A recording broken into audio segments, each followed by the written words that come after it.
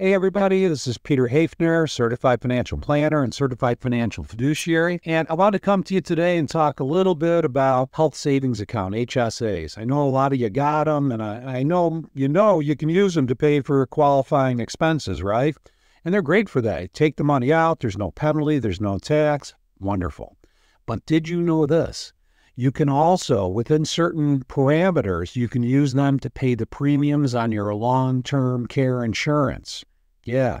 So I'm linking below a flow chart, and it's really cool. You just follow the flow chart, and it'll tell you whether or not what you want to use the money for in your health savings account will be penalty and tax-free.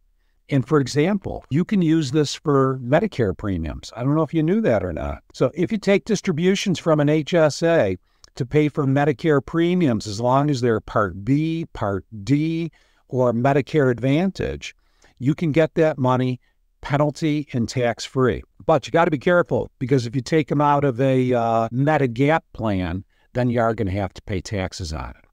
So take a look at the flow chart, share it with your friends and family. And if you're finding these videos useful, please like, subscribe, click the bell so you know when we put up new ones. And thank you. Thank you so much for joining us today. We really appreciate it. And that's it. I hope you have a great day today. So long.